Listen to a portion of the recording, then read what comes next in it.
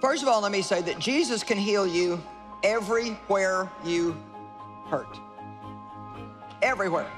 If you're hurting spiritually, mentally, emotionally, financially, in relationships. The Bible says in the book of James that we can pray the prayer of faith and the sick will be healed. This day is the day that you can begin a healing process in your life. This day is the day that you can be saved. This day is the day that you can be touched by God. This day is the day that you can have a complete turnaround in your life. It doesn't have to be tomorrow, it can be this day.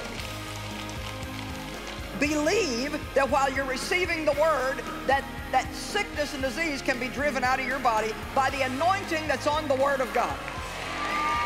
You are our healer. And we believe that your healing power is working in us, and we get better and better every day.